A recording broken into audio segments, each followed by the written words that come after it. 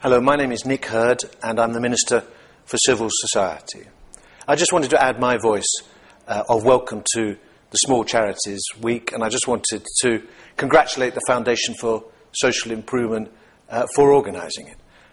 I know very well, both as the Minister and also as a constituency MP, just how important the contribution of small charities is to society. I think of a charity like Northwood Live at Home in my constituency, which makes a huge difference to my elderly constituents, often living quite isolated lives.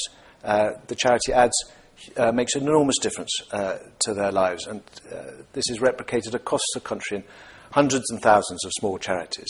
And I very much want to support and encourage people to get involved and support those small local charities.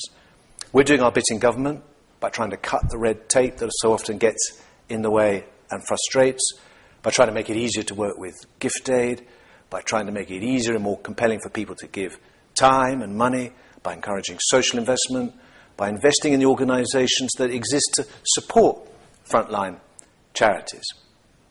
But I know this is a very challenging time, both for the charities and the people they're trying to help, which makes initiatives like the Small Charities Week even more important. So I urge everyone to get behind it. I'd like to congratulate everyone there and wish you every success.